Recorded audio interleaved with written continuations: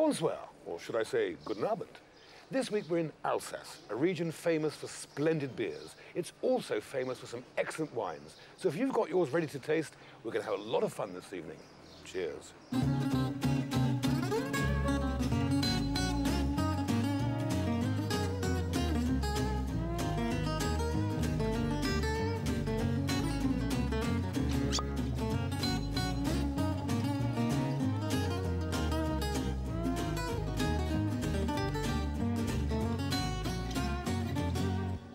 So, this is the 5th programme in our wine series, and I hope, like me, you've managed to learn something about this winemaking business.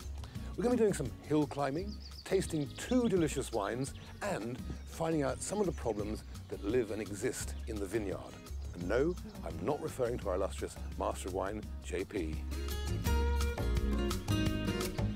Alsace is the area between the Rhine in the east and the Vosges Mountains in the west. The region benefits from an ideal climate for white wine, being both cool and dry. The wines produced here are good, but perhaps it's the names of the wines like Riesling or Sylvaner that confuse many people into thinking they're from Germany. Far from it. Despite their Germanic names and the outward appearance of the area, this is a fiercely French region. Alsace has been fought over and occupied many times since the Middle Ages, as you can see by the ruined castles and the fortress towns. Yet mix this with a large dose of Hansel and Gretel and you get a stunningly picturesque region. We're interested in the 2 main wines that put Alsace on the map, Gewurztraminer and Riesling. And to help us through the tasting, I need to find my good friend, the mad professor of wine, John Pedley. So, Jonathan, what are we going to try now? I thought we'd kick off with a bit of Riesling. Riesling, isn't that a sweet German wine? Yes, I'm afraid it has this rather sort of grim, naff image, doesn't it? A sweeter wine and rather sort of old-fashioned. And it's a great tragedy because, of course, Riesling is one of the world's great aristocratic grapes. And in fact, the Germans make beautiful Riesling, and so do the Alsatians. But what is the real difference then? Roughly speaking, the German versions tend to be a bit sweeter, perhaps medium or fully sweet, whereas, of course, here in Alsace, it's almost all dry. But both Germany and Alsace make fantastic versions of the grape. It's more just a tweak, you know, so, but we'll see the dryness, I think. Well, let's look at it. Let's drink some. I hope you've got some at home as well, have you? If not, why not? You can see as I'm opening it, the varietal on the label. Like Riesling actually means the grape from which it's made from, yeah. So that you can always identify it easily. You know this is the one grape that goes into this excellent wine from Alsace. Yes, it's much more like the New World, where we get the name of the grape, you know, clearly shown on the label. The New World, he means, is, of course, places like New Zealand, South Africa, the United States of America, California in particular, and indeed Australia, just to refresh your memory while you refresh my palate, please, yes, dear boy. Here we come, Thank you. Here we come. He's a bit slow. Good. It is, as they say, encouraging to be here. Well, it's our usual procedure, you know, the old sight, smell and taste. You don't need to do this at home if you don't want to. On the appearance, if we have a look first of all, the thing to look here, obviously, lovely bright colour. With Riesling, you tend to get, I suppose, a paler shade of colour. This one you can see is quite a sort of straw. I disagree. To me, that's very lemony. You're more on the lemon side. The one thing people might sort of be interested in is that with Riesling, you sometimes do get a sort of greenish tinge in the colour. Is that anything to do with the fact they come out of wooden barrels? No. I mean, it's more to do with the Riesling grape itself, which tends to be on the greener side, and some of that colour seems to come through into the finished wine. If we go on to the smell, you can see the nose. There's, of course, very little of that wood character comes through. That what you get on Alsace Riesling is this beautiful, pure fruit. With Riesling, you tend to get these very sharp green smells, you know, I guess almost sort of citrusy, sort of cooking apple type character. I mean, this is fruity and it's dry. Yes, because if we go on to do the taste, I mean, the thing that comes through very strongly is this is virtually dry, very different from the German style where you expect some sweetness, but also very, very acid, very fresh acidity, moderate alcohol. The great thing about Riesling, particularly Alsace Riesling, is the elegance of the wine. But you shouldn't confuse sweetness with fruitiness, should you? I mean, this is dry and fruity. This is not dry and sweet. I know it sounds a bit silly, but it is dry and fruity. No, in many ways, that's the essence of Alsace wines, that combination of superb fruit. It's all about sort of lightness, elegance, finesse. It's not trying to sort of blow your head off. In fact, I think it's a very delicious wine, but you don't hear people talking about Riesling, do you? They talk about Chardonnays and Riojas and things like that. But it's a pity, because I suppose most people think that it's either too dubious of origin, too sweet, or too cheap. Yeah, no, it's a real tragedy, because it is such a great grape. And here in Alsace, you know, they've got one of the great places for growing the Riesling. What is the reason for that? Why is it so good? I think it's back to our usual business about the climate. We're obviously still right up in the north of France here with a cool climate, so that gives us the lovely freshness and the crispness. But of course, the Vosges Mountains shelter Alsace, cut out a lot of the rain coming in from the west. So you've got this magic combination of a cool and dry climate. To be honest, you know, if you wanted to design a perfect climate for making white wine, you'd have something like the climate in Alsace. And then, of course, with the mountains, it also gives you the chance to have some vineyards on quite steep slopes. So you get this superb aspect, really. Aspect? Yes. What is this? What is this aspect he's talking about? Well, we've talked about some of the factors like soil. So now we need to think about the aspect or the slope of a vineyard. So is an aspect a good or a bad thing? It's a bad thing if you're wearing clogs. I can tell you that. For the vines, it's generally a good thing, because the slope, as you can see here, will catch as much sun as possible, and it'll be good for other reasons like drainage as well. Does that go as well for red wines as well as white? Absolutely. In a cool region like Alsace, you need all the help you can get. And of course, this sort of slope, it'll catch the sun. What sun? But it's also good for drainage if this ends on us, so it's good news, really. But it must make harvesting much more difficult. Absolutely. I mean, you can see here, you're going to have to pick everything by hand, spray by hand. You know, it's very labour-intensive, this sort of vineyard. So this is going to make the price of the wine much more expensive? Absolutely. I mean, this will be obviously a premium wine, an expensive wine. The great wines of the world are generally made in small quantities, that they prune the vines very hard. You know, they'll remove bunches during the summer to get the vine to focus its energy on what's left. So you've got a small quantity of production. And then, of course, as we saw in Bordeaux last week, you know, where you're maturing a wine for a long time in wood, that adds to the cost. And then, of course, you've got other factors like the cost of duty and things, which, again, will drive up the price. Yeah. Jonathan, that was brilliantly succinct. Thank you. Phew, I'm glad we've got the techniques out of the way. Anyway, now, while you sit back and continue to enjoy your reasonably priced Riesling, I'm off to explore this beautiful area.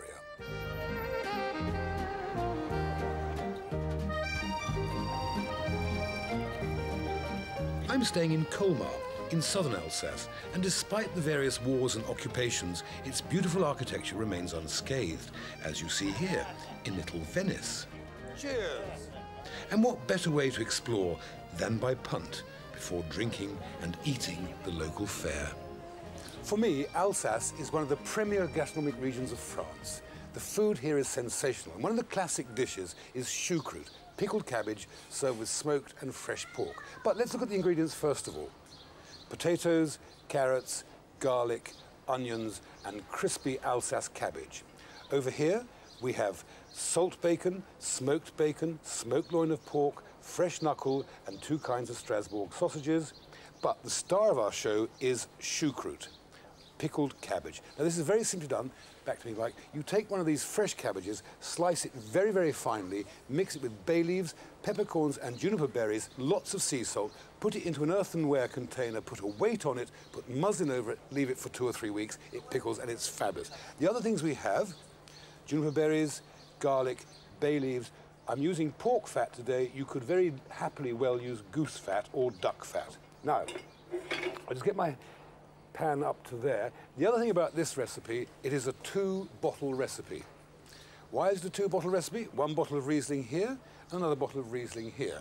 The reason for that is, 1 bottle of Riesling is for me,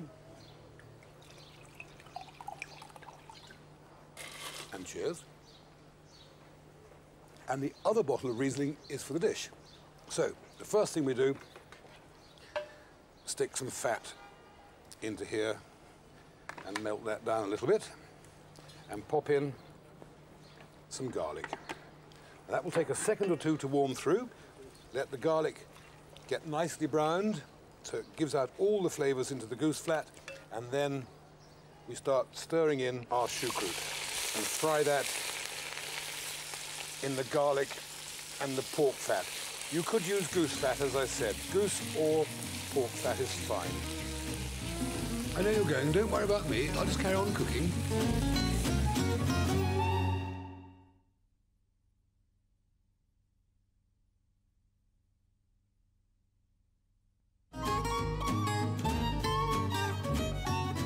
Sorry about that, but good food waits for no one.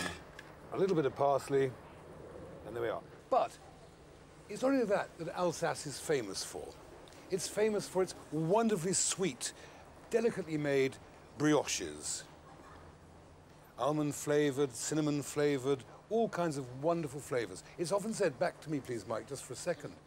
They say that any pâtissière, any cake maker can become a cook, but not any cook can become a cake maker. Anyway, they're also famous for their wonderful myrtle tarts, their plum tarts, their superb quiche Lorraines, and their onion tarts. Wonderful, lovingly baked breads. But for me, the real star is the choucroute, garnie alsacienne. Although choucroute and our next wine, Gewurztraminer, sound ugly, they both taste good. Anyway, let's find JP, the wine anorak. JP, this Gewurztraminer sounds very, very German to me, is it? It does sound very German, doesn't it? And I think obviously the name is of German extraction, but in fact, it's, I suppose, the grape one associates most with Alsace. But yeah, as you say, it's originally from the other side of the Rhine, you know. The Gewürz bit is the grape. Well, yeah, apparently the Gewürz part of the name actually means spicy in German, so you and I can check out whether it actually has anything like a spicy taste or not. But let's get this. And what does Traminer mean? I think Tramin is the village, apparently, where it came from, so it's literally the sort of spicy grape from the village of Tramin. But anyway, let's get it open.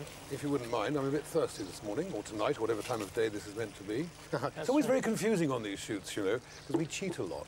Well, I don't cheat, but the director does. Anyway, you should be opening yours at home now as well, by the way. I hope you are. Right, dear heart. Now, make this a bit snappy, would you? Because I'm, you know... It's our usual routine. On the appearance, the thing to watch out for on Gewurztraminer wines, they do tend to have a fairly deep colour. Right. The grapes are quite a dark colour on the vine, and that, to some extent, comes through in the appearance of the wine. That's the appearance. Now, on the nose, this is where we can look and see whether we've got this spiciness. Now, I'm never quite sure that you actually get a true spice character, but I don't see any spice in there. Do you see any spice in there? No. I never actually get the spice character, but what you do notice is that incredibly intense smell. You know, of all the white grapes, Gewurztraminer is probably the one that gives you the most pungent smell. That, you know, smells very rich, very heavy. Very if you can full. have a heavy smell. I know it sounds a bit funny, but that's what I see it as. Yeah. And it smells sweet, although you can't actually smell sweetness, It's incredible, isn't it? Yeah, it's one of these extraordinary things. You and I can't smell sweetness, but where we smell something so ripe and with so much fruit, it gives us an illusion of sweetness. The one fruit you often hear referred to for Gewurztraminer is lychees. You know, almost that sort of very, very tropical fruit smell. And also almost a floral, scented, perfumed, bit like sort of roses or hyacinths, something like that. Hyacinths? But do you get the lychee side? Certainly get the lychee side, yeah, I agree with you there. Certainly unmistakable smell, Gewurztraminer. And then on the taste, as we've seen with the Riesling, these Alsace wines tend to be on the drier side.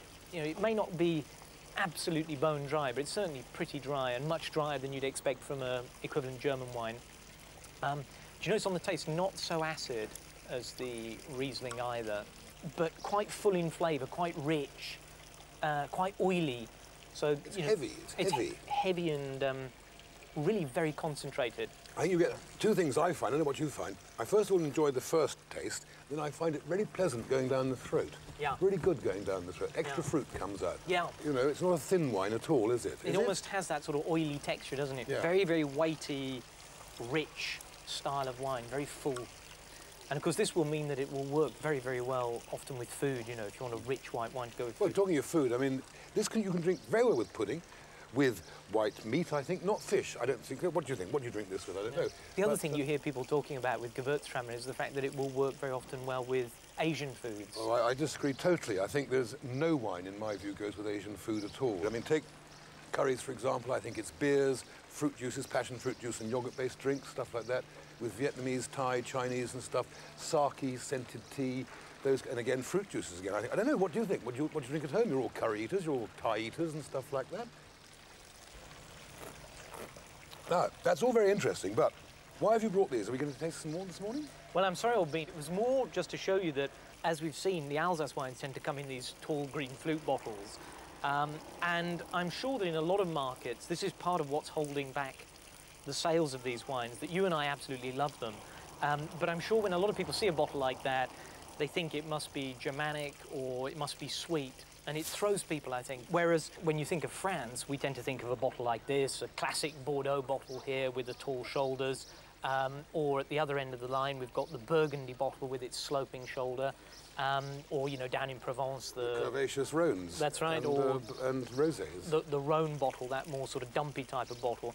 In some markets, this flute bottle in Alsace just creates a bit of confusion. And I think it's one of the things that may have held them back a bit, you know. Hasn't held me back. I adore it. Whereas JP's dissertation on the shapes and sizes of bottles was terribly interesting, what's really important is that they're full.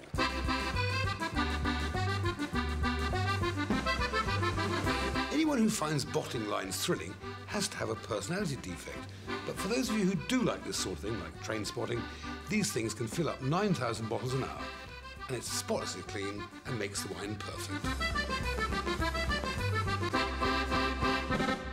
One for you, one for me, one for you, another one for me, one for me again, and that's got number upside down on. Now then, what's so special about cork? Well, I'm not quite sure who first had the brilliant idea to strip some bark off a tree and use it to close a bottle, but we've been using it for several hundred years, and it's fantastic. It will keep a wine fresh for donkey's years, you know, 30, 40 years of life out of a red wine maturing with a cork like this, you know. So why are we going over to plastic, then? All right. Well, there is an Achilles heel with a natural cork, or in fact, two Achilles heel, like most of us. First of all, it's very expensive nowadays. Second thing is, you're probably aware you can get sometimes a bit of a taint coming from a natural cork, and you get what's called the cork wine. It's got that horrible, mouldy, fungal smell. So people have experimented with alternatives, your plastic cork, and then obviously the screw-top bottle as well. Doesn't take this some of the romance out of our wine drinking? It does, it does. But I think the feeling is that the screw-top bottle is perfectly fine for everyday drinking. The plastic cork seems to be the one that over the last few years they've put a lot of effort into. And I think there's particularly a place like Australia, some quite posh wines are now going into plastic corks. So we don't need to be put off by a plastic cork? No, I don't think so. I think we're going to see a lot more of them over the next few years. I think it will catch on. Jonathan just there mentioned this business about corked wine. Now, what really does that mean? Because most people think, and many have asked me, many have phoned me and all sorts of things, they think it's when there are little bits of cork floating around the bottle from a badly withdrawn corkscrew, but that's not the case, is it? That is not a corked wine. No, it's one of the great misconceptions that sometimes the actual cork itself has a mouldy taint, and that could be transferred to the wine, so that when you and I pull the cork or pour the wine out, it's actually picked up that sort of taint. So it'd be fair to say that a plastic one is going to eliminate that problem forever. Brilliant. I'll drink to that. Now, the wine has been made, bottled and corked. Splendid. But another really good thing about Alsace, apart from the food and the architecture, is their sense of tradition. And the wine is still fermented in wonderful wooden barrels, old wooden barrels. And talking of old wooden barrels, have a look at this.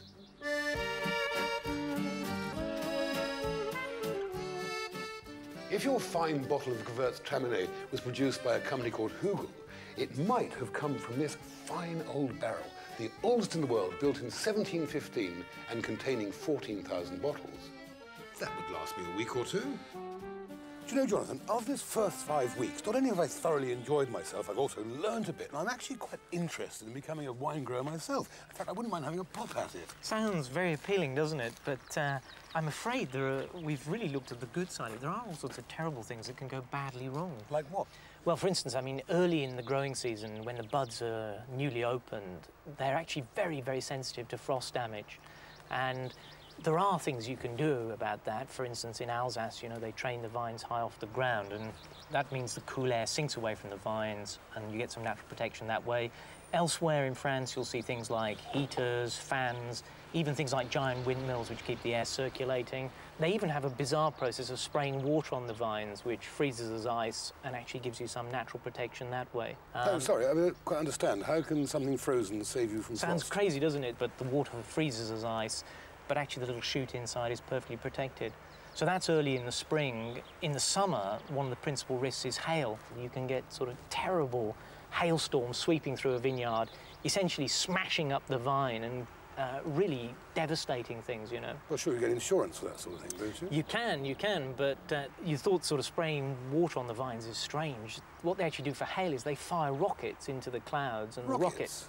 rockets. The rocket explodes in the cloud and causes the moisture to drop as rain rather than as hail later on. Listen, since this is meant to be a partly educational programme and a partly a fun programme, as far as I'm concerned, it should be a fun programme, let's have a rocket and fire one off. The viewers would love it. I'd quite enjoy it as well, because you know, some bits of this programme would be a bit dull, with a few bangs from here and there. They want to see a rocket. Sounds good fun, doesn't it? But I'm afraid the locals here in Alsace don't really use the rocket system, and in any case, in beautiful sunshine, we ain't going to find a cloud. I know, but that's not the point. I mean, I'd like to fire a rocket, and there must be a rocket somewhere. I mean, this is television after all, and if you talk about something, you've got to show them what it looks like. Otherwise, the punters are disappointed, the viewers. Anyway, after your spasm over the hail rockets, you'll be horrified to know that various other things can go wrong.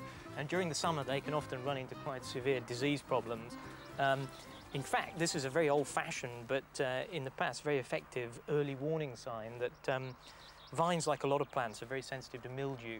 And, you know, with rain in the summer and humid conditions, it can be a problem. So it's a bit like the old canaries down the pits, that this is a sign, if the rose starts to get mildew, that there's a big disease risk. Why would the rose get at the head of the vine when it's placed so closely together? I think the story goes that the rose is slightly more sensitive, so, you know, if it comes down, then the grower knows he's got to work quickly, get some spray on the vine. Fine, so it's an early warning system. Exactly.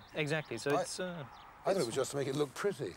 Well, to be honest, I think nowadays that's mainly what it's for. But I think you can see that, you know, when you add all these factors together of what can go wrong, it makes the grape growing not an easy business, you know. It's not an easy business, and in fact, I've been considering my original enthusiasm, and I've thought about it deeply, longly, and hardly for now nearly 1.5 minutes. And you've decided? I've decided you grow it, and I'll drink it. It's okay? a deal. Okay, great. Do you know, this is my 3rd visit to this area and I still enjoy the place, not to mention the fine wines. All in all, it's been a great day. Except JP's tantrum over the rockets, of course. I'm not remotely concerned about JP, wine snobs, or anybody else. I'm going to launch this thing anyway.